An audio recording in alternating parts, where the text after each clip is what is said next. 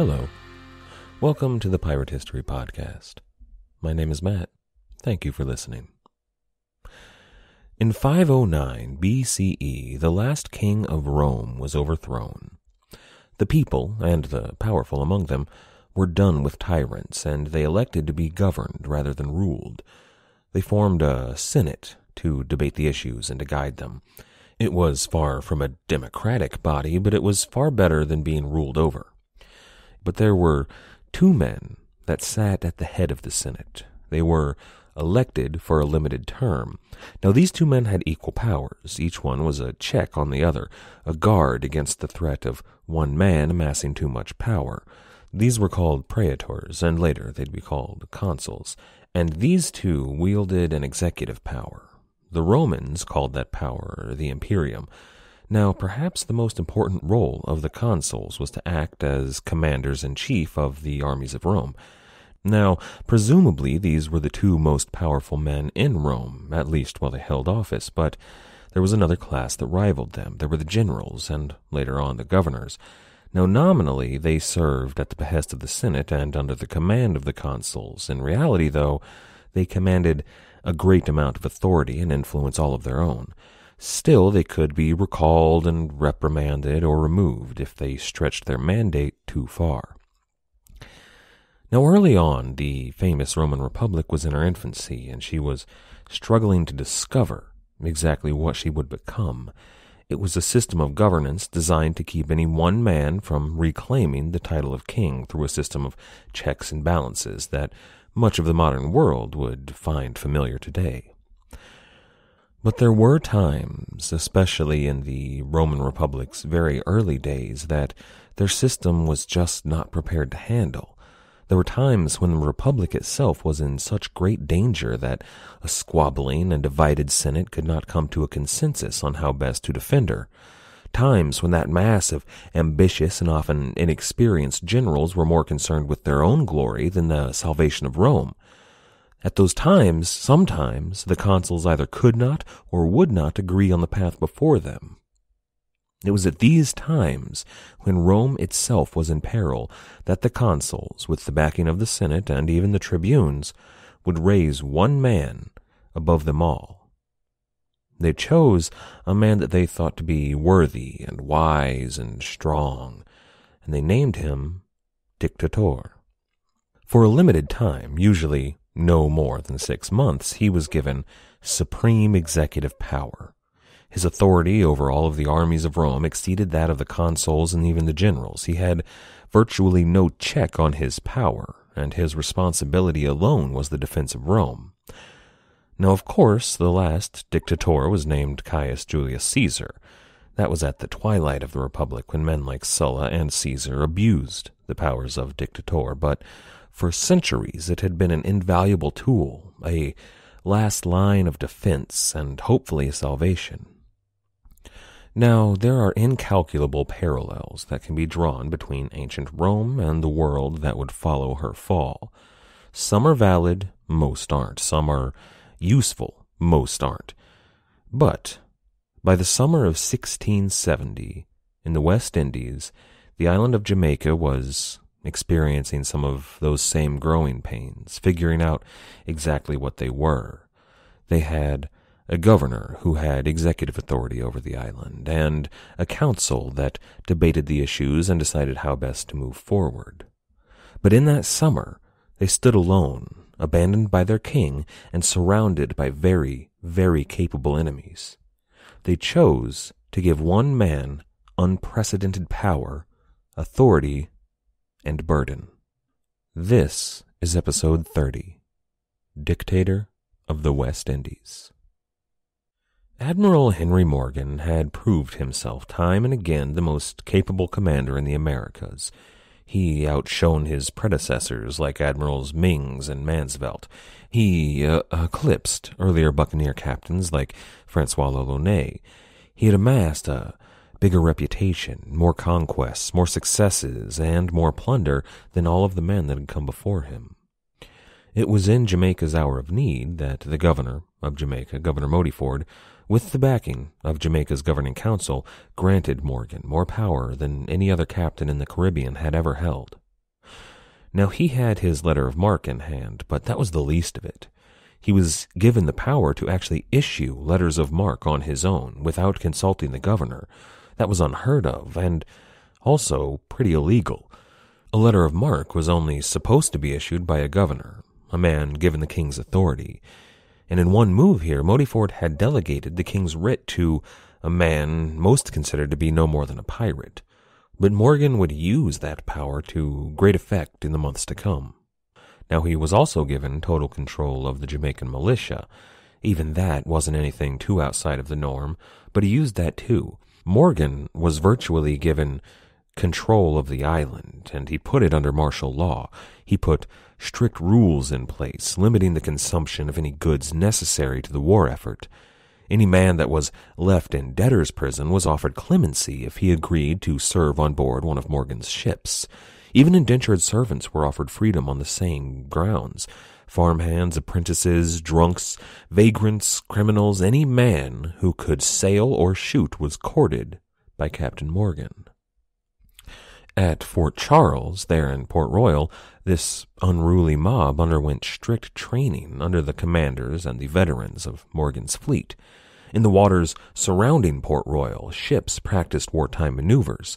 In the fields, in the workshops of Jamaica, in the forests, and in the fishing grounds, men and women hunted and fished. They salted beef, they poured rum, they repaired sails, they tuned guns, they packed powder. Jamaica was readying for total war. After they had been attacked, all of her citizens wanted to help. It was a finely tuned machine, but still, it was not enough. Ships from Jamaica sailed in every direction that the wind would carry them. The sailors on board carried word from Morgan into every logwood-cutting camp on the Main. They sailed into every harbor or river or hidden cove that was known to them, known to be used by buccaneers. They visited taverns, they spoke to shifty-eyed men in alleys, and they proclaimed their word in city squares. The message was the same that was at this time being trumpeted in Port Royal. Sometimes it would be whispered into unwatched ears. Sometimes it would be accompanied by drums. It was repeated in English and Dutch and French. It was even repeated in Spanish and in the tongues of slaves and natives. Henry Morgan had put forth the call. Now Morgan had set the meeting place for all of these potential buccaneers at an old haunt, the Isla Aveche off the southern coast of Hispaniola.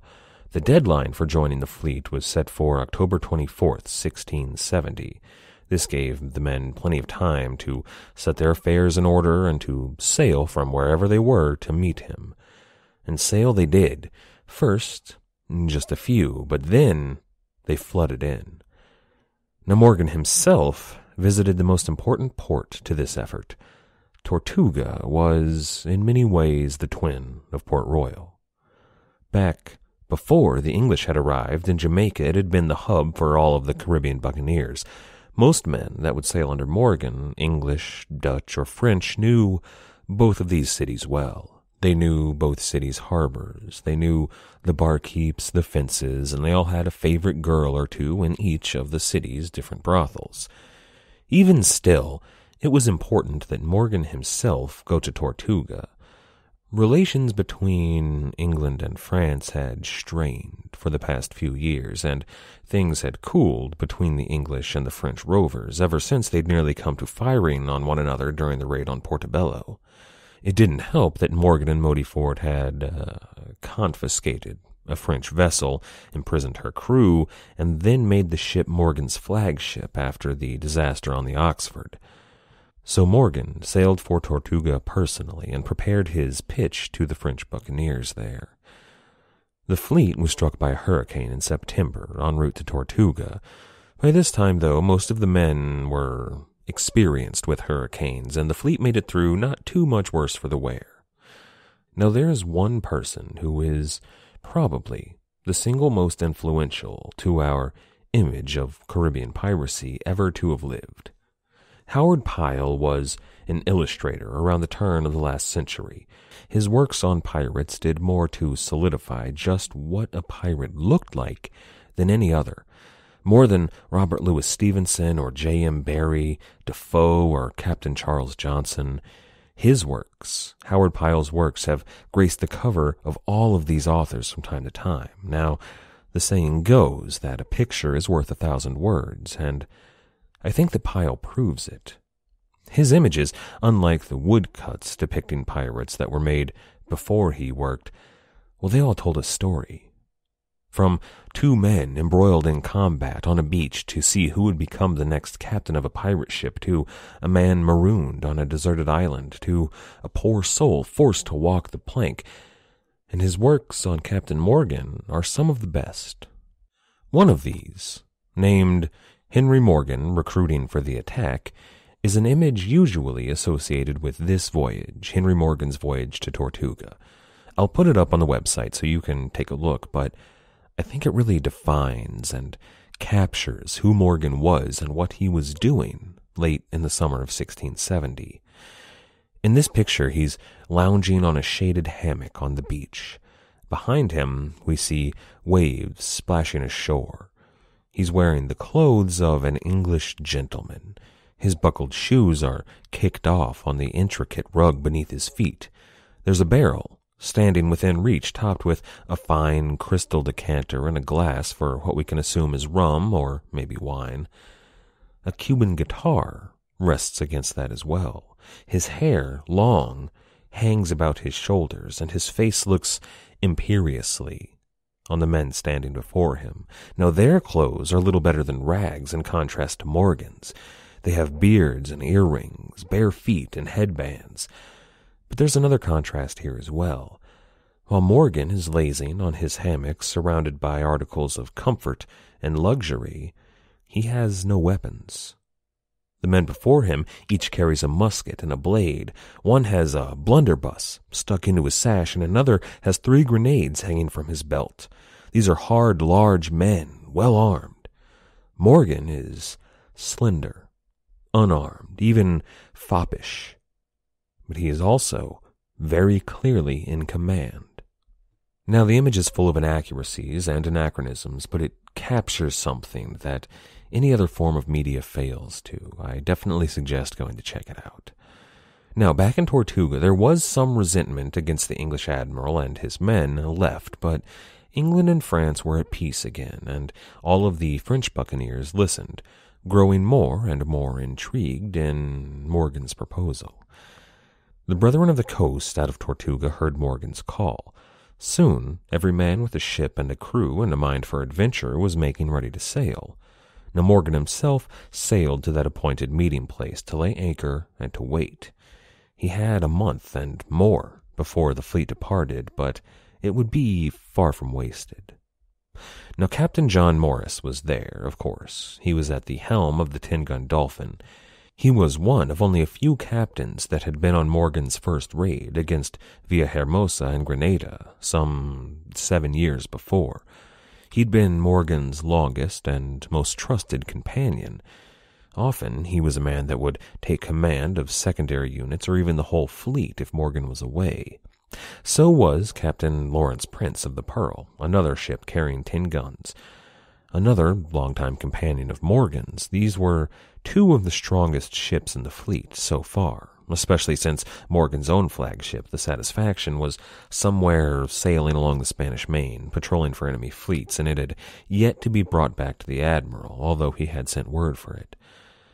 As these ships waited, along with a few other English vessels that had accompanied them to Tortuga, pirates from far and wide began to appear on the horizon. The messenger ships that Morgan had sent out returned with more men on board and more guns, and usually 1 or 2 new ships in tow as well. More often than not, these ships that had been prizes that had been taken on their way back to the rendezvous. And then smaller vessels, like canoes, rolled in as well. Not much use to the fleet, but carrying buccaneers with sharp eyes and well-oiled weapons. Some men, though, didn't even have canoes to row to the boats. These men arrived on the shore by foot in droves. Stephen Talty, in Empire of Blue Water, writes, quote, Some of the Hispaniola contingent could find no vessels, so they trekked across the island, battling the Spanish as they went, until they arrived at the shore looking out on Isla Avache. In calling out these cow skinners, Morgan was harking back to the very roots of West Indian piracy.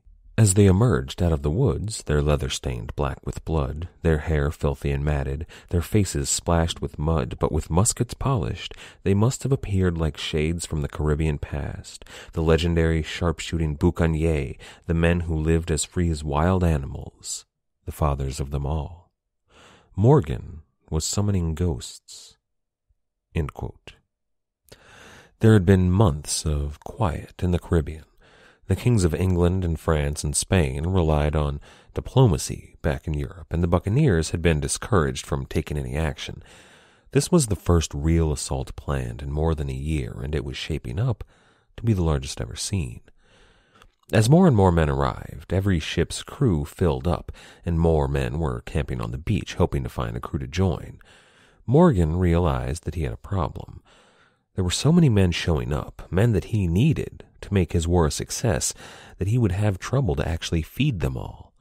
He ordered hunting parties to get as much beef as they could, but even that would not be enough.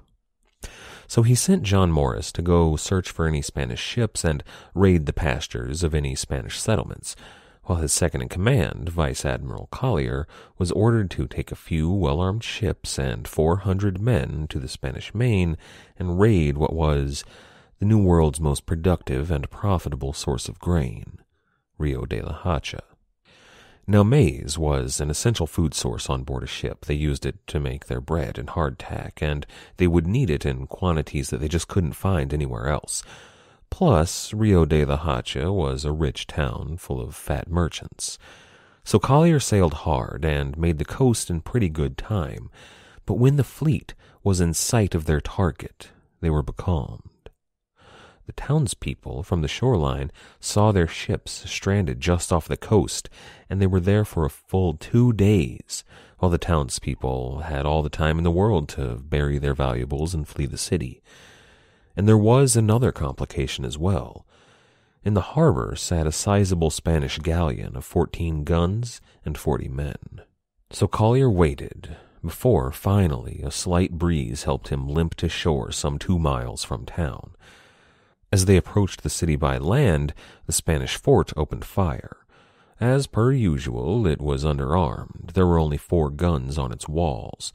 The galleon in the harbor opened fire too, but neither was able to do too much.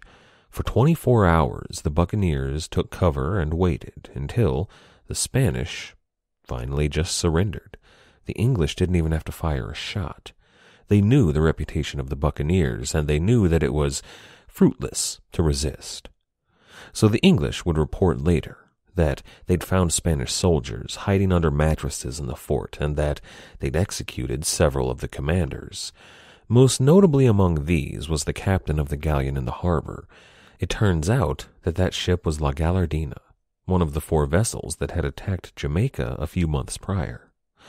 So the captain was killed and his ship was seized. As it happens, luckily enough, the holds of the ship were full of maize. It was to be transported elsewhere, and that was just what the Buccaneers happened to be looking for in Rio de la Hacha. Now, they didn't find much in the way of other plunder in the city. There were 2 days of calm and 1 of cannon fire, and that had given the locals plenty of time to hide their valuables, and time was short, so Collier ransomed the town for beef and maize, which they received, and the fleet sailed back to Morgan. It turns out that the Buccaneers missed out on 200,000 pesos in well-hidden treasure there at the fort. That's equivalent to $2 million. But their ships were full of food. Now, back at the rendezvous, Morgan was waiting impatiently for word from either of his 2 top captains. Collier had been weeks gone, and Morris just as long. His flagship, Satisfaction, had finally arrived in good order at long last, but after a full 5 weeks of repairing their ships and waiting for word from Collier, finally he arrived, bearing that new Spanish galleon, thousands of pounds of foodstuff, and news that one of the men responsible for attacking Jamaica had been slain. Not long thereafter, Morris arrived as well with even better news. Off the coast of Cuba, he'd been forced to take shelter from a gale in a small, sheltered bay. A couple of hours later, a Spanish vessel had appeared to take shelter from that same storm. Lo and behold, it was none other than the San Pedro y la Fama, carrying her captain, Manuel Rivero Pardal. That's the same Spanish captain that commanded the force against Jamaica, who claimed, quote, to make the sea and these barbarians tremble, end quote. Now, his ship carried 14 guns, so they thought they had the smaller Buccaneer vessel dead to rights. They were trapped in a cove, they were outgunned and outmanned. And they were right on the face of things, but they didn't account for the disparity of the men on board these two vessels. When the Spanish attacked what they believed to be an easy prize of Buccaneer dogs, they were faced with a hail of musket fire and a ferocity that they hadn't expected. Once again, the Buccaneers proved their quality against the Spanish. Now, the battle was hard fought on both sides, but the smaller and weaker force prevailed. The question is, though, how? Now, this is a hard thing to quantify. It's an impossible thing to measure.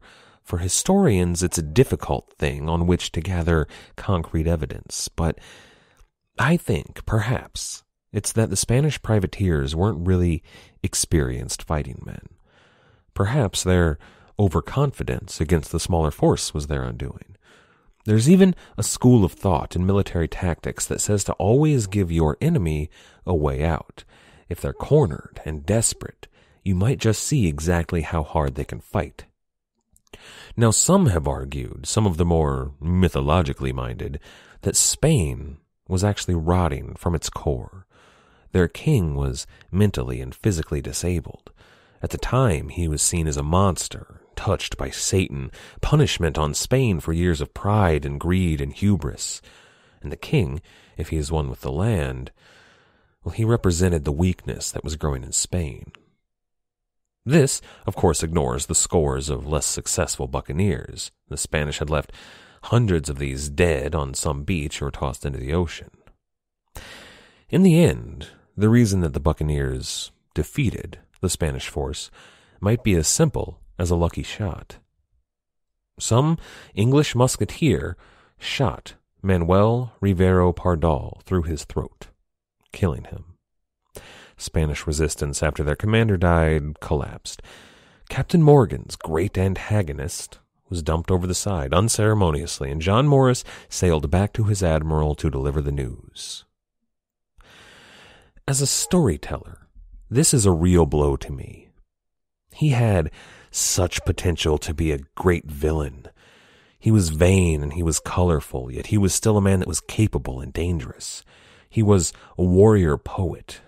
I would have loved to have told you of a great slashing duel on board his flagship, with Morgan and Rivero climbing into the rigging, delivering quippy one-liners along with the parries and thrusts of their blades. But that's not how real life works, and that's not to be. Rivero was dead, and Morgan's fleet was now fully victualled, repaired, and ready to sail. They had several warships among them. Morgan on board the Satisfaction. Vice Admiral Collier, John Morris, and Lawrence Prince each had their own ships. The frigate Lily was captained by one Richard Norman, the Fortune by Richard Dobson, and the 70-ton Mayflower by Joseph Bradley. By this point, these were all veteran captains under Morgan. The Spanish galleon captured at Rio de la Hacha, La Gallardina, was given over to an experienced French buccaneer without a vessel. The French brought the other two strongest warships in the fleet as well. The St. Catherine carrying 14 guns and 110 men, and the St. Pierre with 10 guns and more than 90 men. Most of the vessels in the fleet, though, weren't as impressive as all that. The Virgin Queen, for example, carried only 2 small guns, and the tiny La Cerf carried no guns at all. But they packed as many men on board these tiny vessels as possible, and that's representative of really what the ships in this fleet were. They were just there to ferry men from the meeting place to the shore. When Morgan wrote to Governor Modiford, finally, to inform him that the fleet was ready, he reported 30 ships and more than 1,800 men under his command. And the fleet was finally ready. But there still remained some business to be done. All 30 captains crowded on board the Satisfaction and sat down to council. It was time to ratify the code. Naturally, Morgan was voted as admiral, Collier his vice-admiral. There may have been some haggling over how many shares were to be divided among the crews, as the terms on this voyage were more generous than prior ventures, but the usual concessions were made for all. Morgan was to receive 1% of the total haul. King Charles, the Duke of York, and the governors of Tortuga and Port Royal were each allotted a small share. The captains of each vessel were given 8 shares for their ships and 1 for themselves. Surgeons, carpenters, other petty officers, they were given additional shares representing their contributions. Wounded men on this voyage, though, would make more than they had previously. For the loss of everything from a finger to an eye to an arm or a leg, they were getting more gold than they would have on an earlier voyage. So the code here was generous, but not at all unusual. The real order of business was the decision of where to attack. Never before had the Caribbean seen such a force of Brethren of the Coast. No pirates or privateers on so many ships carrying so much firepower had ever been seen before. This was an army to rival any force that the great empires of old Europe could muster, so where could they attack? Now, Santiago de Cuba was an obvious choice, as they'd been behind the raid on Jamaica. But the winds of that time of year in that region could be dangerous on the coast of Cuba. Now, Havana was the jewel of the West Indies, but even nearly 2,000 men were not enough to take a city like that, so many argued for Cartagena, the second largest and most powerful city in the region. It was impressively well defended. Now, they might take it, the Buccaneers probably could, but the loss they incurred would likely not be worth the prize. In fact, though the Buccaneers didn't know it at the time, attacking Cartagena would have been a suicide mission. It would have been a total disaster. The governor there was prepared and called in all militiamen. His ranks were swelled, his garrisons were full. The Buccaneers probably wouldn't have reached the coast even, since the fleet massing there would have crushed even Morgan's forces. Luckily, though, while they were on Morgan's vessel, that idea was overruled. The council finally decided on another target. Perhaps it was the ripest and the richest in all of the New World, and it was one that held some historical significance, especially to the English. 100 years earlier, almost exactly 100 years as it would turn out, Francis Drake had sailed to the New World and landed his forces on terra firma. Drake and his men partnered with a group of French pirates to undertake the greatest and most notorious act of piracy that the world had ever known. And now, Henry Morgan and his French allies were going to do the same. They all agreed, and they all signed the code. They were going after the treasure house of the world, Panama. But wouldn't you know it, they had a problem. The same problem that Drake had faced, actually. Panama, the city that housed all of the gold and silver brought up from the South American mines, lay on the Pacific side of the isthmus. Their ships weren't about to sail around the southern Cape of the Americas, not and leave their homes completely undefended for the months and months that such a voyage could take. If they were to sack Panama, they would need to land on the north side of the isthmus and trek through at least 30 miles of dense, dangerous jungle, and that was with their ships carrying them as far inland as possible. It could be done. After all, Sir Francis Drake had accomplished it, as had countless numbers of Spanish mule trains and centuries of local natives. But Drake had had guides that he took with him, and Morgan was unlikely to convince the decimated native populations to help him. So he needed to find someone who knew the jungles of Panama, who had personal experience with them, and who hated the Spanish enough to help him. Such men existed, as it turned out, many of them, probably. Englishmen who had made that journey many times, and all of them were gathered together in one place. They were in cells, under guard, deep in the dungeon of a fortress.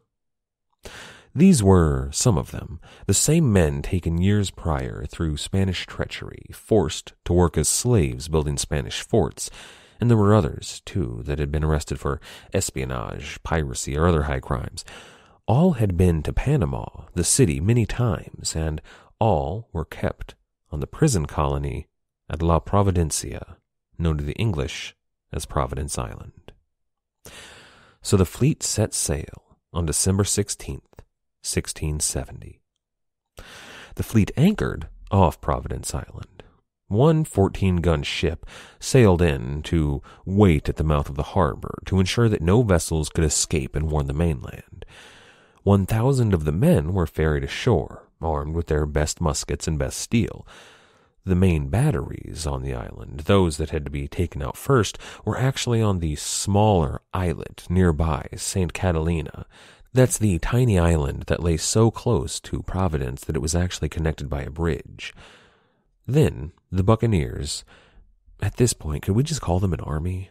But the Buccaneers marched for the fortress, but there was something there they didn't expect. Now, there was a brand new drawbridge, and it had been drawn up.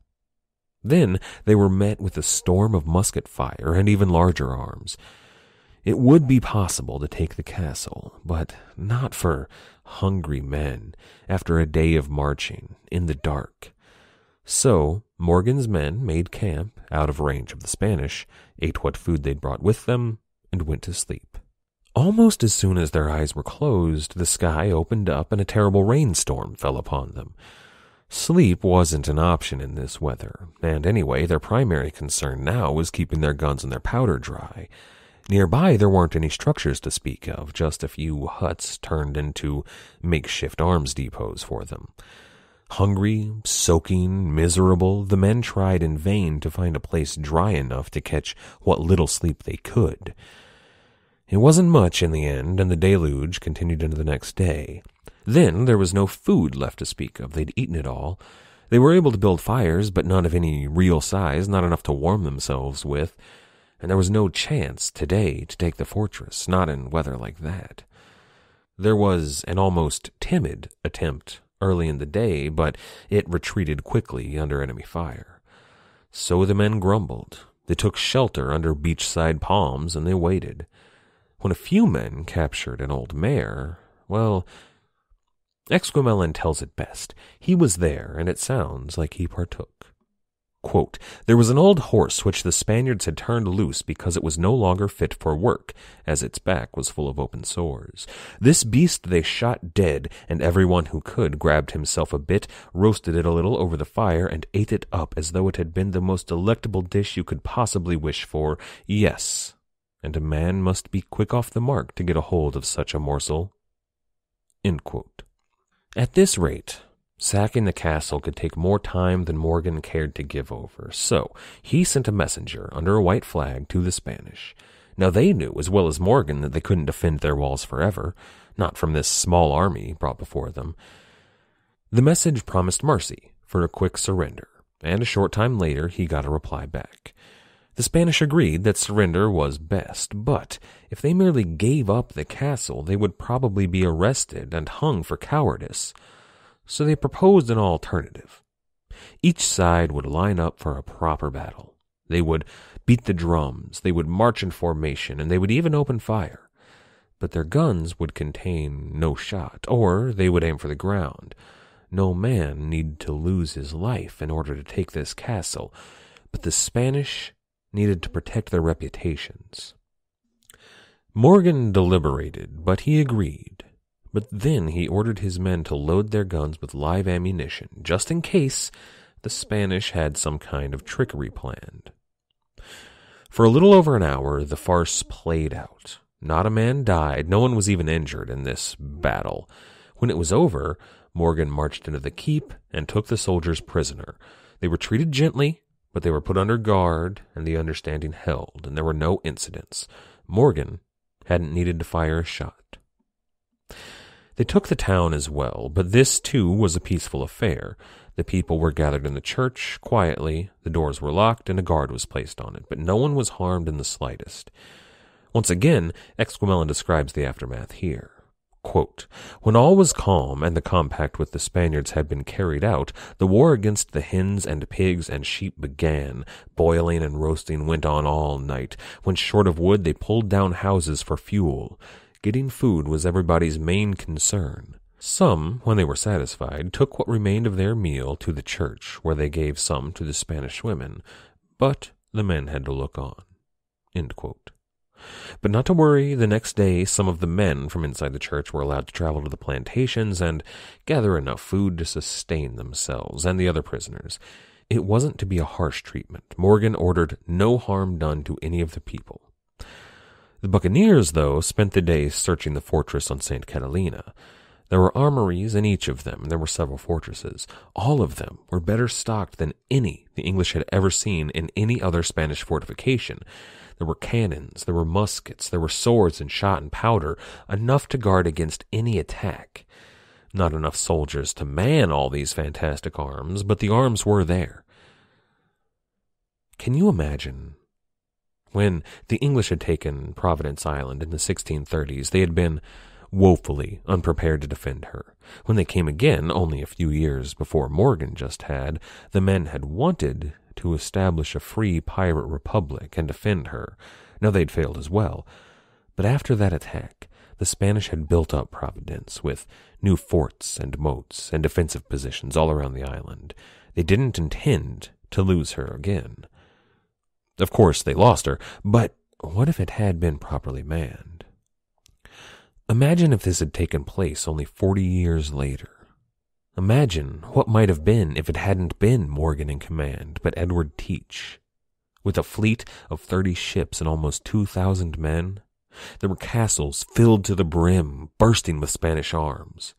What would they have done? What could they have accomplished? A secure, a defensible port, small but close to the Spanish Main, where they could raid and plunder with nigh impunity, with enough land and fishing grounds on the island to provide food, and certainly there would be Dutch traders willing to buy and sell some of their ill-got goods. If Morgan had been a different man, not a married man looking for a life of gentlemanly leisure, but a real pirate, he might have made himself king of Providence Island. On this day, after taking it with ease, without losing a man, he might have made himself king.